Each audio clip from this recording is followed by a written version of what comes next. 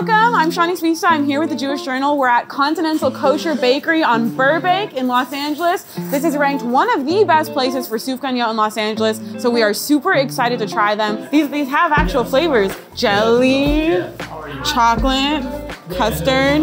I have come hungry and I plan to leave sick.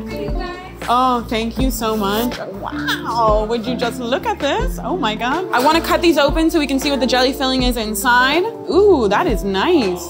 Look at that. That actually is delicious. The jelly is not too sweet. That is typically my biggest problem when it comes to Sufganiyot, is that the jelly is overwhelmingly sweet, mixed with all the sweetness of the dough and everything else. So this is actually really great. Now we're gonna go into the chocolate. Let's cut this bad boy open. Not as much filling as the jelly one in the chocolate. Let's give this guy a go.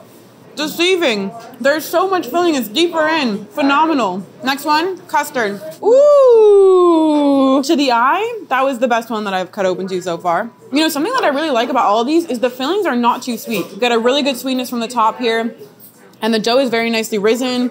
It's not undercooked, which is a problem with a lot of Sufganiyot. We are now trying the mini jelly donut. I love miniature things. I don't know about you guys. This is perfect, especially if you're doing a bunch of taste tests like I'm doing today. Mini donuts are really quite beneficial. Look how much filling is in that. That's a great ratio.